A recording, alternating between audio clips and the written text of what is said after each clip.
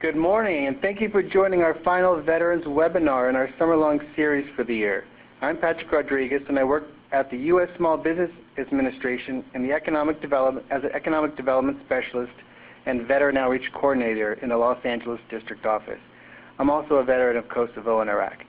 First, I'd like to quickly go over the AT&T webinar controls at the top of your AT&T window. On the top left, you'll see a raise hand icon, a send note icon, a step out icon, followed by a whiteboard icon. If you want to ask a question, please send a note to me, Patrick Rodriguez, host, or raise your hand, and I'll either ask the question to Jack or I can unmute your individual phone so you can personally ask a question. Secondly, under the whiteboard icon, if you cannot see the slide at full size, please select Fit Shared Application to Whiteboard. That's under the whiteboard icon. And at the end, during the presentation, please feel free to type out any questions and send them to me, the host, and I'll cover them during the Q&A period near the end of the interview. Co-hosting the event is Noah Harris, Director of the Veteran Business Outreach Center. Noah, let's see if Noah is on. Noah's going to join us in just a little bit. Noah is a director there in Sacramento, and his mission is to serve veteran business owners as your force multiplier, providing business education, mentorship, and funding support. Now, before we officially introduce Jack, our special guest speaker, I want to share just a bit of what the SBA does across the country and what the Los Angeles SBA District Office does here in Southern California for aspiring and existing veteran business owners. The Los Angeles District Office oversees the largest SBA lending market in the country. We cover 129 cities within Los Angeles, Ventura, and Santa Barbara counties. The office manages a loan portfolio that financed more than 4,900 businesses for $3 billion, more than any other office in the country, and generated annual contract opportunities of $1.97 billion over the last 2 years. In addition, the district office offers a 8A business development program for socially and economically disadvantaged business owners and oversees a network of 8 small business development centers, 3 chapters of SCORE, and 4 women's business centers, all of which can assist individuals start, build, and grow their business through technical assistance and financing. And although their names are different, they are all under the SBA umbrella. These resource partners and their advisors are our boots on the ground and provide useful and tangible business advice when and where you need it. When it comes to the general public contacting the SBA for assistance, more likely than not, clients will be directed to one of these business resource centers that are close to where you live and work. If you visit our SBA website, sba.gov, and enter your zip code, you'll find the closest SBA district office and resource partner in your community. Now, today's webinar is our last for this year's Veteran Webinar Series, and we're honored to have with us Jack Nadel, a decorated World War II veteran, international entrepreneur, and award-winning author. So he's asked me to call him Jack, and so Jack, you've been insisting that you're going to retire, so we're lucky to have you here today as our speaker, and we're privileged and honored to have you. Well, I'm very happy to be here with you, Patrick, and I think we're going to have a lot of fun this next hour. Oh, I think so too, definitely. So let's get right into it. We have some slides set up that kind of will lead the conversation a little bit, and I know that you have amazing stories to tell. So I'll let you take the lead here in the presentation. Oh, okay. You mean all what's on the screen? Yeah. Let's start off with the first question. Let's tell us more about your military background and how and when you got started as an entrepreneur. Okay, my military background goes back to 1942. I enlisted in the U.S. Army Air Corps immediately after my 19th birthday, and I went through radio training and then went into the aviation cadet program, became a navigator and then a radar officer. And I flew 27 missions over Japan in a B-29. And how did that experience help shape you and your life thereafter? I think it had a really lasting effect on me. First of all, I think something that we can't underestimate, and that's the value of discipline. When you're in the service and you have a mission to perform, you have to be disciplined. And when you're in the commercial world and you're trying to make a buck, you also have a mission to perform. And the discipline is really one of the major factors: creativity, discipline. And the one place that differs with the service is it's up to you to decide what your direction is and at what point you need to change it. And when you were done with your final mission and you're headed back home, what was on your mind? What were you thinking about at that time? Well, I had no idea that it was my final mission. And finally, after 27, and when I first came over, they said at the end of 20, your tour is through. But we lost too many B-29s. And after the 27th mission, they sent me on rest and recuperation to Pearl Harbor, to Hawaii. And I arrived there on August 4th. I don't know why these dates stick in my mind, of 1945. And the war, and it was a 10-day leave, and the war ended on August 14th. So an hour before I was about to report back for duty, the war ended and all orders were changed. So I had no advance notice, just a feeling of intense relief and a lot of emotion. I couldn't help but think of all my buddies that had been lost, and the fact that I was surviving. And that must have been a tremendous motivation when you came back. So, what did that lead to when you came back stateside, and then you got your family and your brother involved in a business endeavor? Is that right? Correct?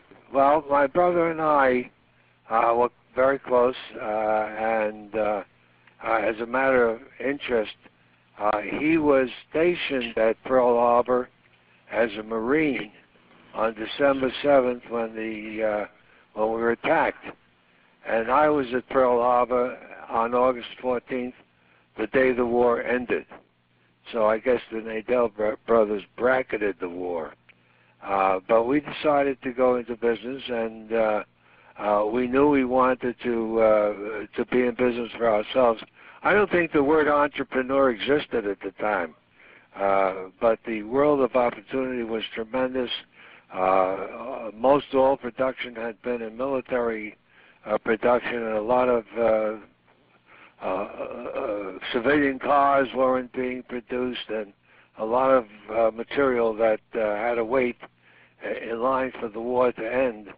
And there was a lot of opportunity, so we went into business immediately. We hit the ground running, and our first deal was checking in with the LA Chamber of Commerce, and they had a very strong foreign trade department. And one of the things we picked out immediately, that there was a Chinese delegation looking for navy blue woolen material. Well, there wasn't any, but we knew, just having come out of the service, that that we were selling a lot of surplus Army olive drab, and we made arrangements to buy the olive drab, dye it navy, and sell it to the Chinese. That was our first deal. Incidentally, we did it without money or education. Just good motivation to provide for your families and get the deal done, I assume. Well, I think this is one of the primary pieces of advice I give, is you must be motivated. You must know what you want to do. You must push yourself. It's not a simple matter.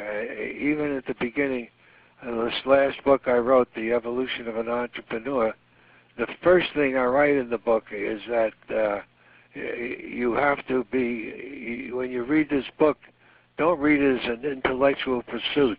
Get into it. Get the feeling of it. Understand what we're trying to say. And I started off with a very simple, what I call method, the Nadel method, which is in 5 steps and takes 5 minutes to read. Awesome. I think we're going to cover that in just a little bit. So let's talk a little bit about what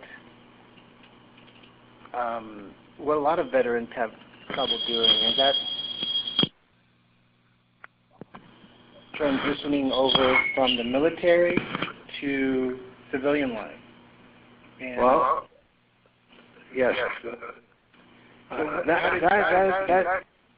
That's an interesting transition. After all, now I wasn't a career soldier. I was, let's say, a citizen soldier. So I was more than anxious to leave the service, although my experience was invaluable, and I wouldn't sell it for $1 billion. But the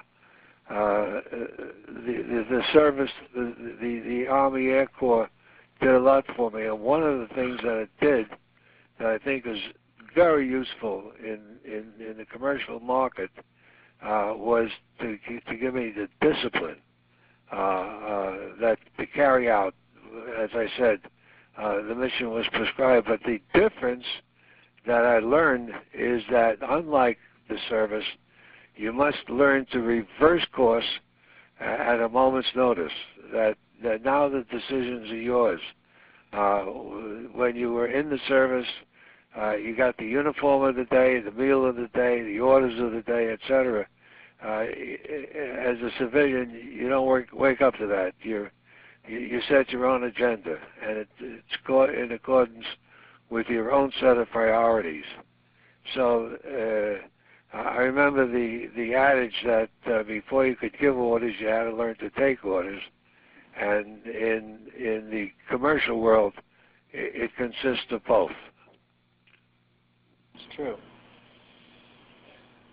You know, there's been quite a number of studies now that the Iraq War and Afghanistan wars was winding down, and a lot of these veterans are coming back, and they're going into higher ed, vocational training, or even starting their businesses. And a lot of the studies say that veterans statistically make better business owners because of those qualities they bring in from the military. And I wanted to ask you, what's your opinion on that? Well, I definitely agree with that. That coming in from the military is excellent training, and how effective it is or how much it does for you is dependent on where you're going. The first thing I recommend, for example, is don't ask me what is the best kind of business to go into at the present time, because that keeps changing.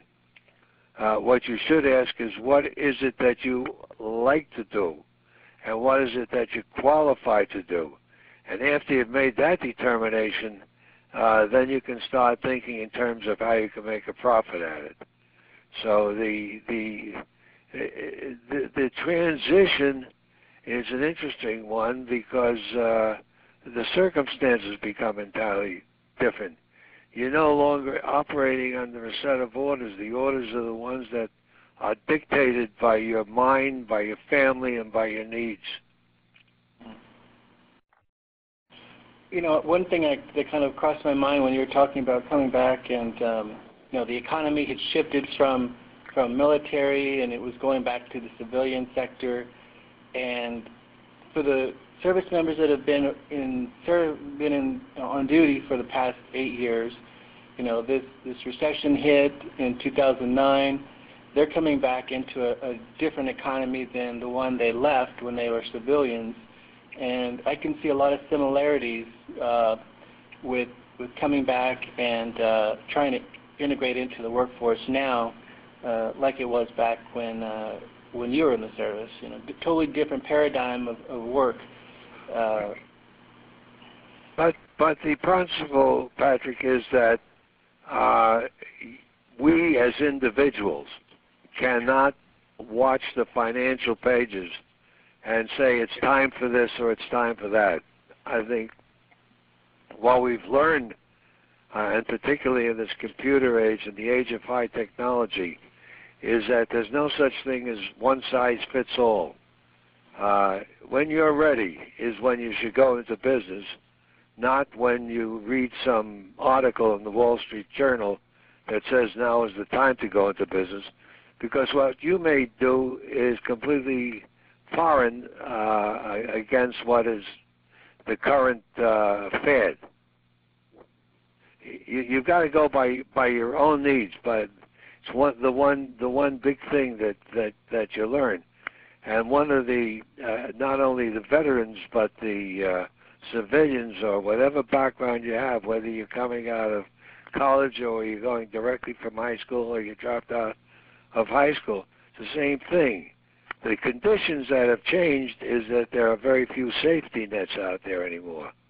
You no longer can count on the politicians or the unions or any other element of society to determine what you're worth in the commercial world. And my feeling, and it's just a feeling, and it's an opinion, it's not a fact, but that we as individuals are much better off if we depend on ourselves. And that goes right down the line. You're going to go into business. Don't expect to go into business and not have any stress. If you can't stand stress, get a job. It doesn't mean the job may not give you stress. Yeah. But you have more opportunity to be stressful if you're in your own business, and you have to meet a payroll and pay the rent and do all the other necessary things. So you've got to know that that's part of it, that you're going to have some stress. But the important element is that you're the person that makes the decision. If you'd went into a deal and the deal went sour, I'm not interested in what the other guy did to you. The question is, what did you do? What did I do? This is how I always, I've been in a dozen different businesses. And mostly, thankfully, have been very successful, and I've always made a profit. But I've had a few failures too. And at that time, it's not that you get knocked down; it's that you're able to get up and say, what did I do that was wrong? How could I have changed it? Because I can't change the other guy. I can only change myself. If I don't like somebody's attitude, I'm not going to change it. But I can change my reaction. Sure. And a lot of these points, I think, are covered in your book as well, right? With case studies. Yes, all of the points. I deliberately structured this book, which I named "The Evolution of an Entrepreneur," because I sincerely believe that we all evolve into a position of capability that may not have been there a few years before that. And even at my advanced age, I learned more in the past several years that has equipped me to write this book, because I've written 7 books on business. But the interesting part is I said, okay, I'm coming out. I'm starting fresh. What do I need? I have to know where to go. I say, okay, in my book, the first thing you better do is decide what you want to do, and the second thing you better do is to chart your course. How are you going to get there? Well, how are you going to make it happen? So, and each statement. Now, the third thing was a method for doing it. So you say, okay, you've told me that. Now what do I do? Well, I try to put that in the book.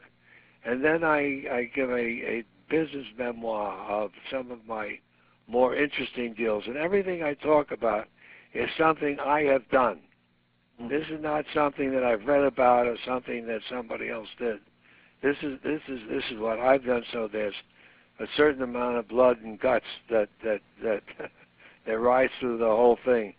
And I wind it up with my 50 favorite tips, which came out of thousands of experiences. So that what you got there is a distilled version of what I feel is the best way to go into business, and the information that is needed. And before people start asking me questions or get into details, I really recommend that they read the book and read it the way I recommend it, with an acceptance to it. In other words, don't go at it cynically and say, okay, that worked for him, but that has nothing to do with me. Right. There's something of value that you can get out of it, and my interest as a salesperson, as a projector of ideas, is after our conversation today, Patrick, what did the participants in the webinar get out of it? Not what I put into it. And every time I do this, I have experiences that help me. And also, a lot of people they come out of the military and they're very good at operations, or if you're in the private sector and you've been in sales, you're a really good salesperson, but you may not be good at the back end of running the business. Now, some of that can be compensated for by your management team, but when you came out of the service and started your business, or during your time in business, what were some of your strengths and weaknesses, and how did you overcome them? Well, my weaknesses, for example, would be in financing, although I had a good feeling for numbers, and having been a navigator, I know how to plot things, but I didn't have the experience or the knowledge on how do you really finance a deal, which contributes to a lot of failures. I didn't have any experience on going on the line and making commitments and going into it without fear. Fear of failure is another very tough negative that one has to get out of his system. And the other thing was to get my ego out of it. There's no artistic success in business. Either it works or it doesn't work. If you're a salesperson and you go out to make a sale, don't tell me how smart you were. Just tell me if you got the sale.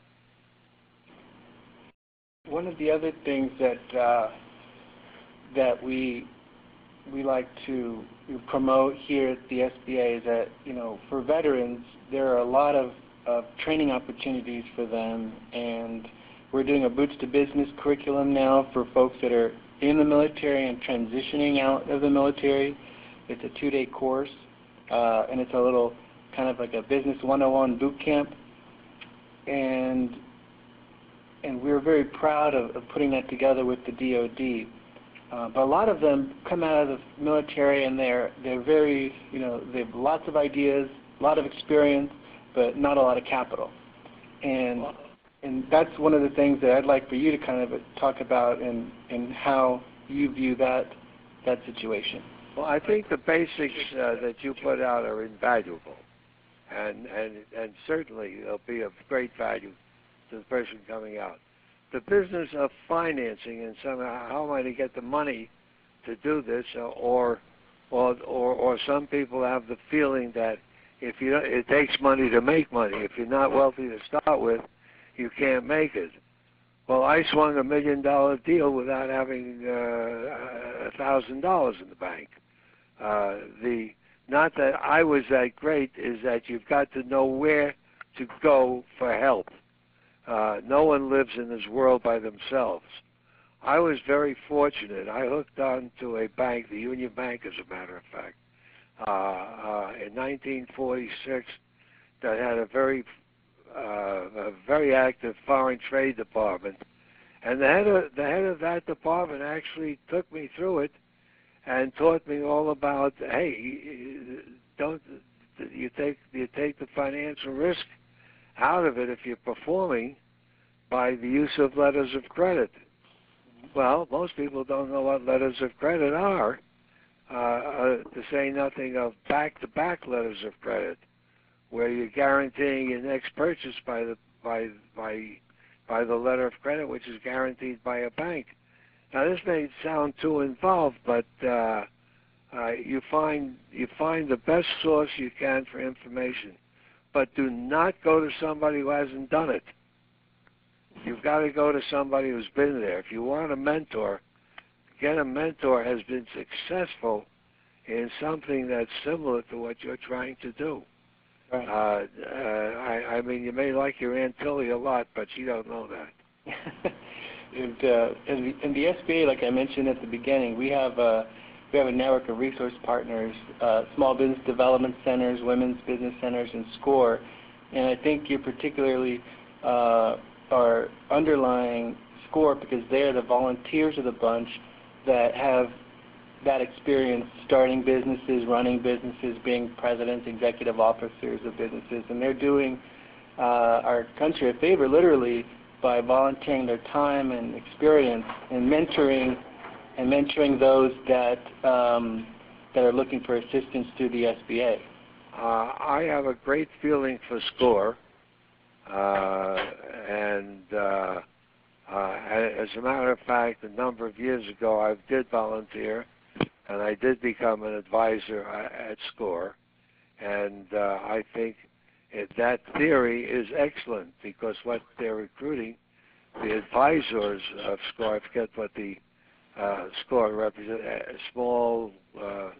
It stands for Service Corps Retired Executives, but they did away with the acronym because a lot of them weren't retired yet, and they were a little bit frustrated that they're being retired, but okay. They're actually non-retired. Well, you see, here's the deal. I've never. It's when I theoretically retired, is I didn't stop the activity. In other words, what I did was what I did not have time for while I was into day-to-day operations, I was able to do in, quote, retirement, unquote, which I did at 70. So people say, well, when are you going to slow down? I said, well, I think when they plant me. Because I can't think of anybody enjoying anything more at my age than what we're doing right now, that I can pass on something of value. It's my legacy. And I found that my spoken words will be forgotten very easily or very quickly and over a period of years, but the written words that I've got down there are going to go on, and who knows. Sure. And the Nadel method that you referred to earlier, that's 70 years in the making. Is that right? That's right. That's right. Would you like to cover that a little bit for our participants today? Well, let me just briefly encapsulate it. The Nadel method is first of all, identify a business idea that you love. Now, I can't state that too strongly. Not what somebody else likes or what your dad thinks you should go into. What you like, what you love, what you want to do. If you love what you do, you really don't work a day in your life. After that, you have to ask the right questions and do the research. And I always recommend that you do your own research so you don't get anybody else's inhibitions involved in your decision. And today it's fantastic because whatever you want to research is available on your search engines, and which I use all the time, and it's just great where you have to go to the library and check and travel and so on. Here you tap your computer and boom, you've got it in front of you. But there are a lot of other things too. The research should tell you who's in the business that you want to get into, how successful they are, what they're doing that make them successful, and most importantly, what you can do to be a little different and a little bit more successful. So you have to then plan your deal, and when you plan your deal, that's the third step, is you've got to focus on the details. Go through it I literally visualize meeting after meeting where I say something and the other person says something, and then I answer it, and when I come in for the actual meeting, it's like I'm going in for the second time and I'm in familiar territory. Then when you've made a deal and I feel very strongly a deal is only good if it's good for everybody involved, then you have to fulfill your agreement. That's the fourth step in the Nadel method. And then I try to provide a little something extra. Do more than you expected. It'll pay off big dividends, because step 5 is to review the results for the next time, because the best time to set up your next deal is when you've already succeeded in coming to an agreement on the first one. That briefly is a Nadel method. Good. One of the tips you mentioned in the book also, you said, like you just mentioned it a minute ago, a good deal is only good if it's good for everyone. Could you talk a little bit more about what that means to you? Well, it means you come away with, I don't want to feel that I made a deal because I'm a faster talker, or I thought faster, or the deal comes at the expense of the other person. I feel that the best deal is where you put the elements of the deal in it so that everybody benefits. If it's a buyer and seller situation, it's got to work both sides of the table. It's got to be good for. There are many times that I've made deals, believe it or not, where I've set up the deal and I've set up the perimeters, and I said, listen, I think this is a perfectly fair deal. I'll go either end. If you want to buy, I'll sell. If you want to sell, I'll buy. So nothing could be stronger than that. So the so-called morality, or being honest, or trying to improve everybody's position, is not only gives you a good feeling, but it makes for business that just goes on forever. I mean, I have people call me that I haven't spoken to for 20 years that want to make a deal. And it's about the relationship, not the business. It's about relationships. It's my what I call the 3 R's of business. You know, when you start your education, it's the 3 R's of reading, writing, and arithmetic. And in business, the 3 R's are first of all, relationships, because everything starts with a relationship. And then it gives you the e-ticket to present your deal. Right. And then the result of those relationships, how you've made it pay off for you and the other people involved. And then the third thing is the rewards that come back to you automatically. So you've got to, in my business and in my feeling, all business is personal. And another tip that you talk about is confidence breeds success, and success breeds confidence. And I think that was alluded to when you talked about visualizing going into that meeting and presenting, and then when you actually do it, it's like you've had some practice at it. So I think it's more than just that, though, isn't it? Let me use a sports metaphor, Patrick. If I'm learning to play golf, and finally I get up and I hit a drive 250 yards down the middle, by the time I get to that ball to hit the second shot, I have all kinds of confidence. My odds of getting a good shot are right in my favor. But if I slice my drive into the woods, or top the ball, or did something else, when I come up to that ball again, I'm not as confident. And my confidence is what follows through in my ability to strike the ball. Well, it's the same thing in business. I make a deal. It works. I feel good. The other guy feels good, and we keep going. But if if some of it was built on a false premise or a false assumption, and the whole thing falls apart, then it doesn't work. So success does breed confidence, and confidence does breed success. There's no question about it.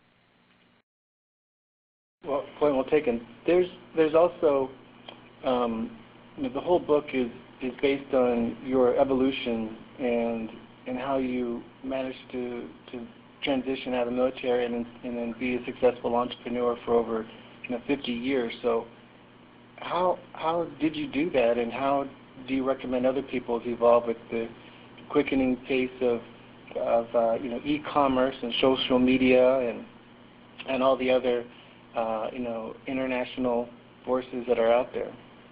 Well, it doesn't happen all at once, and most of it happens as you confront it. But I've had some I have some great relationships with people I have mentored, and the one thing I really say to them, for only one reason, is that in order to do it, I think that they have to read the book. They have to read it. They have to understand it. It's like having a textbook. It's like learning that 2 + 2 is 4. And here's the deal: the rules keep changing. When I started my company, the model company was IBM. Everybody was dressed in a suit and a white shirt and a certain width tie, and so on.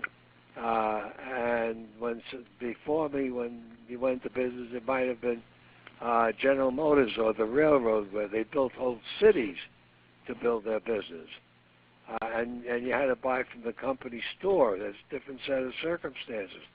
Today it's technology and the advent of the computer and great companies like Google and Microsoft, and the weapons that you have are unbelievable.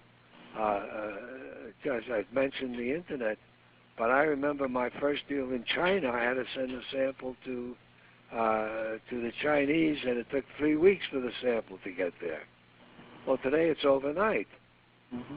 And if I want to contact a number of people in the same business in Shanghai or in Tokyo or in Paris, all I have to do is put in the words, and the search engine does it for me.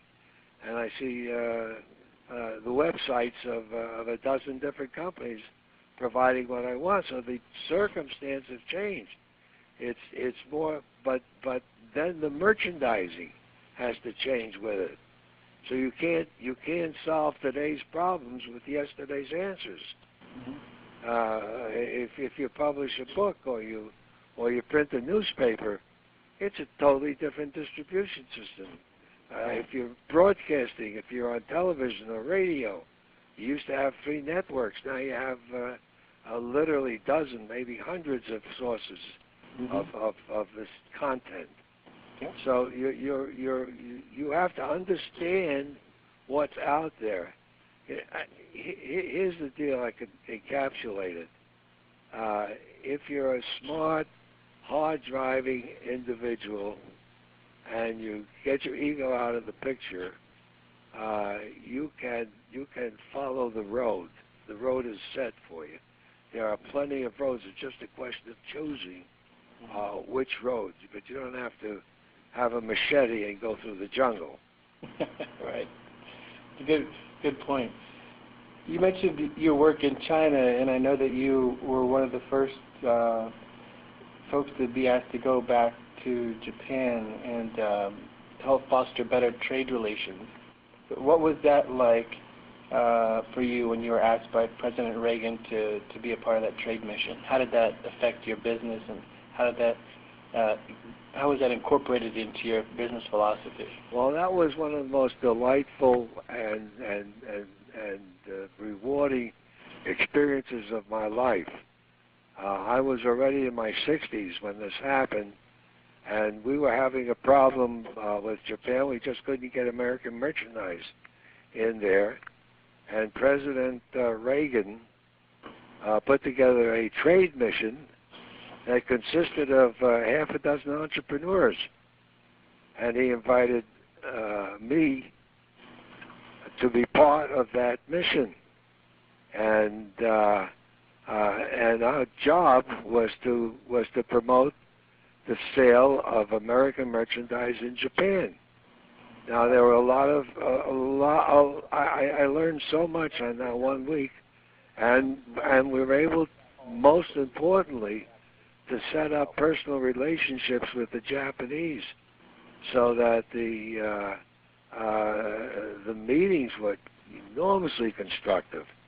I remember having lunch with the president of Mitsubishi and Sony, Akio Morita, and I said something like stupid like, "Here's the deal," and they stopped me. No, somebody else. And Morita said, "Look, you Americans come over, you want to make a deal." Even that young guy that it sounded like he's with an agency. I think I've heard his voice Are before.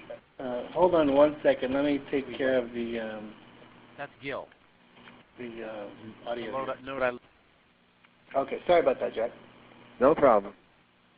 So it's really it was a lifetime lesson for me. He said, "We Japanese want to establish a relationship, so we know each other, so we trust each other, and we can make many deals from that relationship." So these and the Japanese had the position that we should observe their traditions, and they had an antiquated system of distributing retail merchandise, and we're able to explain on a common level that that's great if you're an isolated country, but in these days of communication and travel, it isn't healthy to have a product, for example, that sells in Tiffany's in Tokyo for $1,000 and Tiffany's in New York for $600. So you must streamline the distribution, not because I say so, because that's what's happened. That's what's about to happen. We actually were at that time. Japan was in very, very strong position. Was gaining a lot of ground. But what we did is we helped to eliminate a lot of barriers. We got to understand each other. And out of that, I came up with, since my experience with Japan is so terrific, because I started off, obviously, during World War II and fought and hated and everything else. And over the years, I've learned to respect and love the Japanese culture and the Japanese experience, and they become a wonderful trading partner. And on the grand scale, I insist that people who trade don't fight. That's very true. One of the correlations I can imagine could be, today with China being a rising player on the world stage and economically sending goods here to the United States to sell. Very similar, I would assume, to Japan when it first emerged as a world player and started exporting. And how would you recommend these young entrepreneurs that are coming out to engage these new partners that are out there participating in our economy? Well, there are so many possibilities. We don't have time to even mention, but let me just mention a couple that come to mind to begin with. When I started, and through most of my career, we looked at a lot of these countries as sources of supply, and still do. And there's a lot of controversy about the outsourcing of jobs and going, but the natural flow of events is going to take handmade merchandise to the cheapest labor market. But what we don't realize is some of these markets that we've been just importing from, have become wonderful opportunities to export too. So that, take China, for example, which is now the second biggest economy in the world and has 1,300,000,000 people. What a market there is for American merchandise. You just have to find the pattern to get it in there. Mm-hmm. So it goes both ways, I think. But there's universal truths in mathematics and the law of supply and demand and so on. Is that, for example, at certain points in time, the dollar is cheap. And when the dollar is cheap, that's the time to export. And when the dollar is expensive, that's the time to import. What would you say? And I know that the SBA has a couple of SBA programs and training. We have a Center for International Trade Development in Long Beach that specializes in consulting services related to exporting, and we have 3 different loan programs for those that are interested in exporting. I mean, the technical assistance is out there, the financing is out there, but like you said, the motivation to go out there as a small business owner and export may not be there. So how would you persuade a small business to begin exporting a product or service? Well, the problem that you have is both motivation and fear. Fear is of the unknown. And I have had a saying for a long time, think global but start local. Prove your deal first. Sell it in your local community. And the government and the SBA, and I remember at a certain point in time in the tax structure, you had a tax benefit by exporting. The reality is that 60 to 70% of the market for American merchandise is outside the limits of the United States. So why would we not go after that? And I'm a great believer in free trade, but I think I'm in pretty good company. The 2 greatest believers of free trade in our presidents was President John F. Kennedy and President Ronald Reagan. Mm-hmm. Different sides of the political pole, but they both believed in low tariffs and eventually eliminating tariffs, encourage foreign trade. That's true, and I'm sure you know the current administration's goal is to double our exports in 10 years, and at the SBA we have a very clear goal of helping those small businesses accomplish this. And well, if you want to do that, then you've got to point out, you got to educate and point out the enormous advantages that you have. As I said, I set up an export company a number of years ago that was strictly handled exporting out of the United States because there was a huge tax benefit on earnings from that. If you have friendly government, if your government understands what you're after, and we're obviously making the effort with the SBA and with all the help and all the training and so on, that this is terribly important to the United States, to the world economy, and to us as individuals for our own better standard of living. A lot of veterans come back. They've been overseas. They've seen places that a lot of small business owners haven't, and they do want to do. They do want to get into exporting. And I noticed that that you're also giving away some of your copies to veterans. And what inspired you to do that, to help them get into exporting, or just in business in general? No, I'll tell you what it was. I think there's probably no such thing as an unselfish act. I wanted to do something for the veterans because I am a veteran. I directly know and understand what they are going through.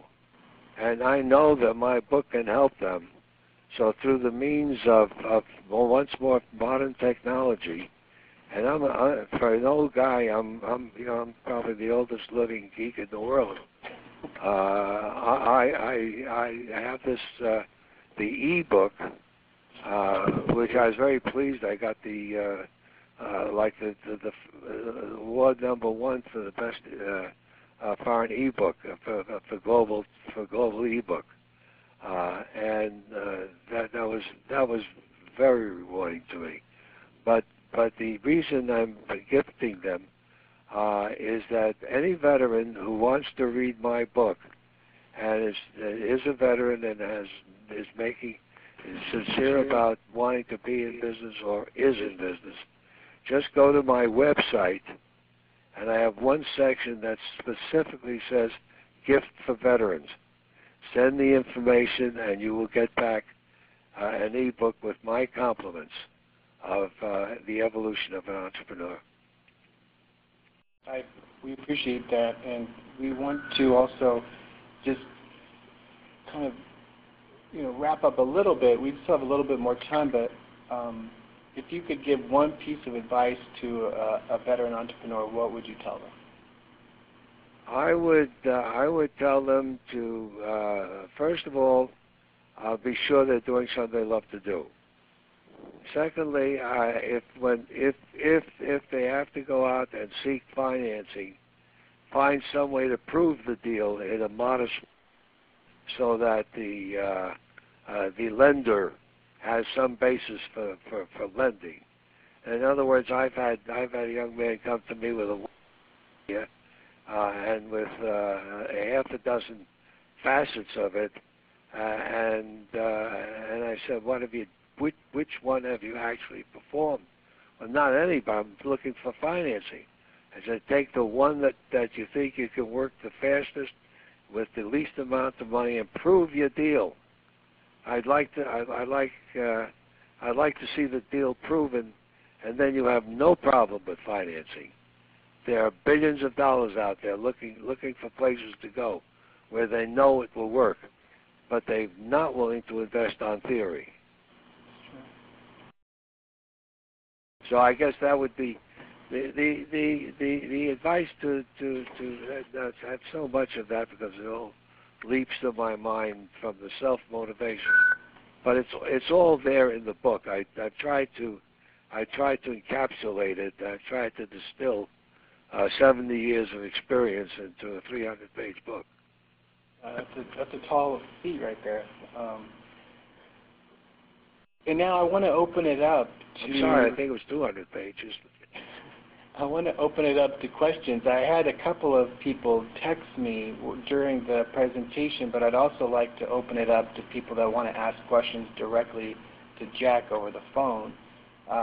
Just to start off, one of the questions that was texted was, with all the equipment and supplies that weren't used in Afghanistan and Iraq, would something similar to what you did, selling OD green uniforms, would that be something that a veteran could take advantage of, selling surplus equipment now?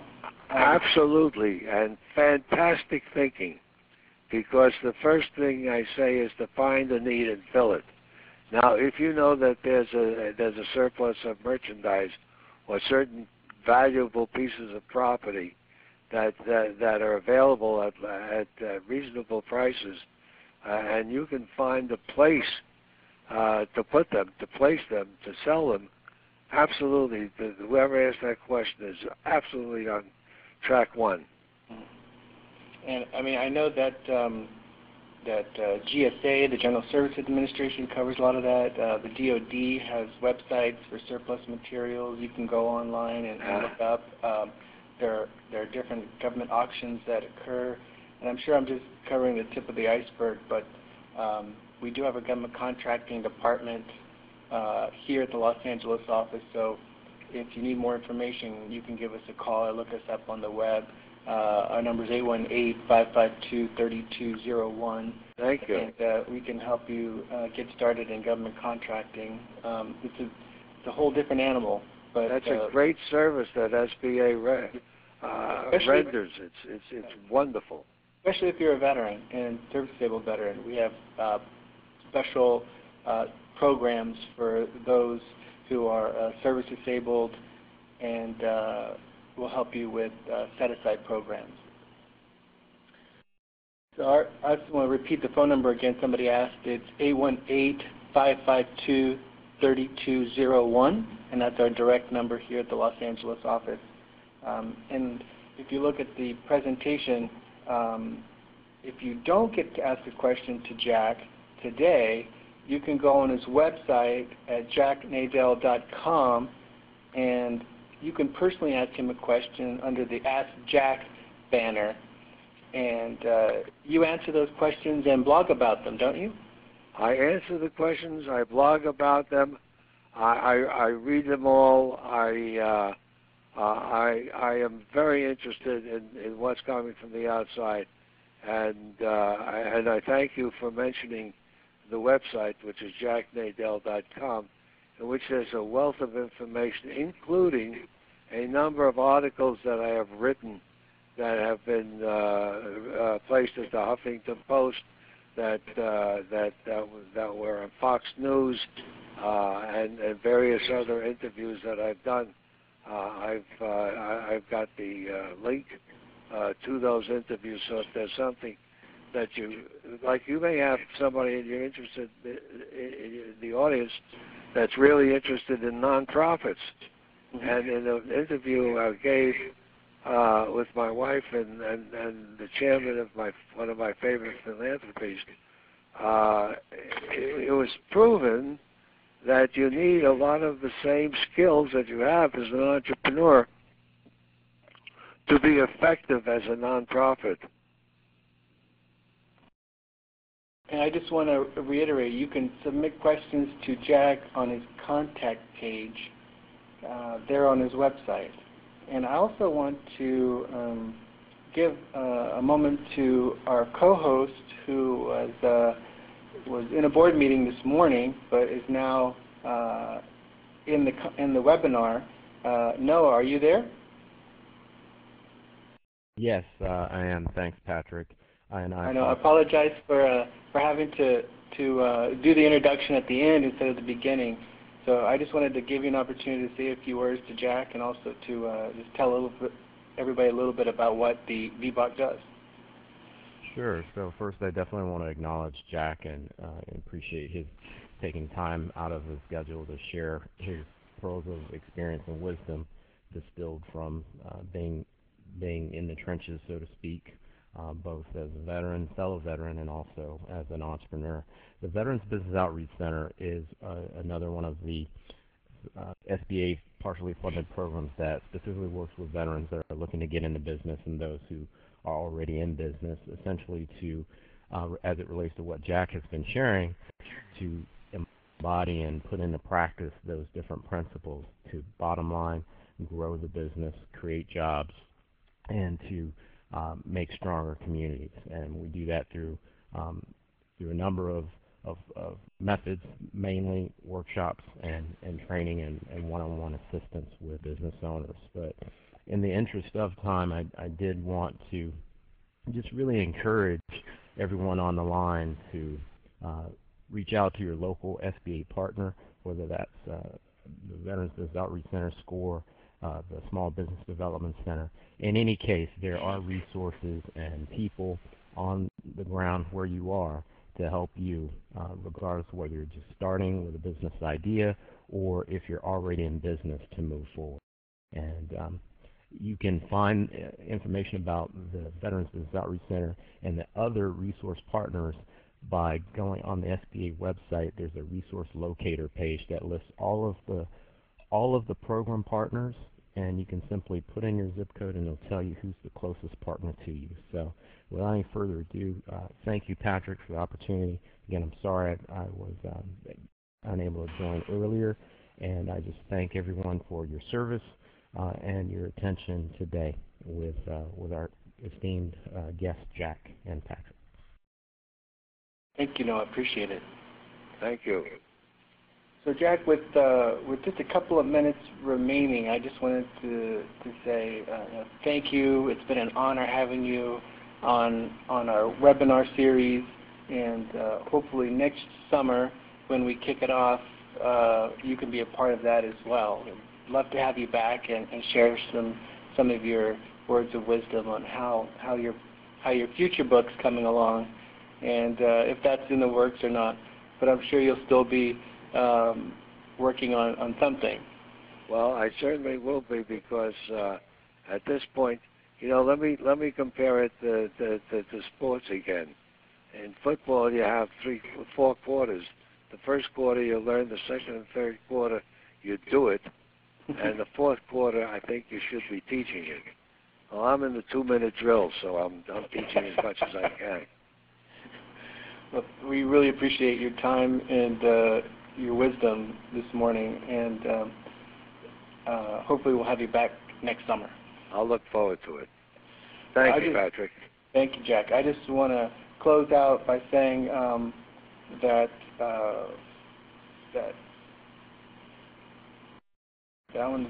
the resource partners that we have on board, like VBOC and our other small business development centers, women's business centers, and SCORE, they're, like I said, are boots on the ground and provide useful and tangible business advice when and where you need it. I want to thank all the participants on the webinar today, for those who participated, and also for those who participated in our past webinars. It's a wonderful finale for this summer, and I look forward to hosting the series again next summer. And I just want to reiterate SBA's and VBOC's strong support of the service members who are serving all around the world, and for the veterans who call Southern California home. The LA District Office and the Veteran Business Outreach Center strives to outreach to California's military installations and veteran communities by presenting the Boots to Business curriculum at nearby bases, helping them find financing through our lenders, Veterans Pledge, and also teaming up with veteran organizations in our service territory to co-host veteran business events and forums. Thank you again for joining our 2003 Summer Speaker Series. I look forward to meeting here again next summer. Same time, same channel. Thank you. This concludes today's webinar.